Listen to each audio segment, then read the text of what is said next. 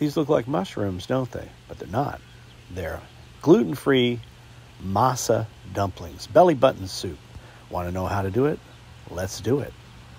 Give those beans enough water to spin, an onion, some garlic, nothing else. It takes about 21 minutes for beans to cook, so we're going to split that in half, do 11, then come back to it, take the lid off, add nor tomate, some tomatoes, and a stick of butter. That really is a stick of butter. And put the lid back on and do your other 11 minutes. When you're done, you have something that looks a little bit like this right here. And we're going to add some celery salt. We're going to add some cumin and some pepper. And let that cook another 10-20 minutes just right there on simmer. Then we're going to remove all the solids, especially those big chunks of onion and garlic. And take out most of the beans too. Just leave a little bit in there so you mostly have liquid.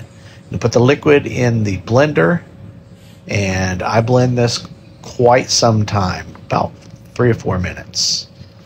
So when you're done, you need to strain it. Now, we're not making refried beans, but you can use this same stuff for soaking your tortillas in to make an enfriolata, which is like an enchilada, but instead of chilies, you're using the bean soup. So you got something like this when you're done. And you heat it up again. You add some more broth. See me add it right here. And bring that up to a simmer. Be careful not to let it burn. Take your masa, add some cilantro. I use, instead of salt, I use nor tomate. I usually use 2 of those, butter and oil, and 4 ounces of queso fresco. And I mix this stuff up while it's dry first, and then I add my 3/4 cups of water, or however much water I need, to make these little, they look like mushrooms, but they're not.